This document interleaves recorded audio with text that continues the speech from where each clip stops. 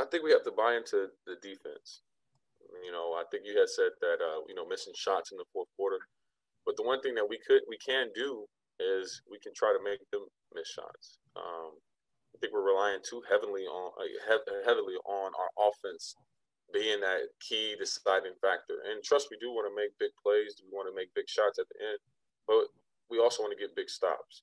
We had a moment, I think, with like 39 seconds to go in the Cleveland game, and Colin Sexton ISO at the top of the key hit a big three.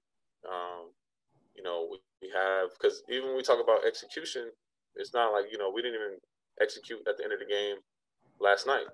But defensively, we could have got stops. We could have been the first to the floor. We could have put ourselves in a position where it's a key stop instead of a key bucket.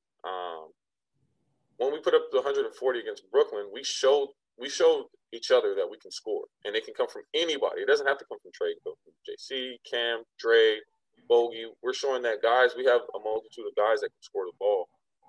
But when we get down to the nitty gritty and we get down to the end of the season, we get towards the playoffs, it's going to be more about the guys that can go out there and they're going to compete, they're going to get stops, and bring that intensity. We don't, because now it's just, we're breaking things down. It's, now the matchups are different. We're looking at certain situations, but all in all, we need guys to defend. We're not going to outscore people. The Phoenix Suns have tried it. Every team has tried to outscore everybody. It doesn't work.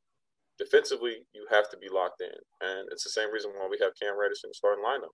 Defensively, him and Dre can do a lot of things that a lot of teams would want, and we have to grow from that. We have to grow from them two into JC, into the guys coming off the bench. We have to lock into that defensive mentality because that'll open up the court for everybody.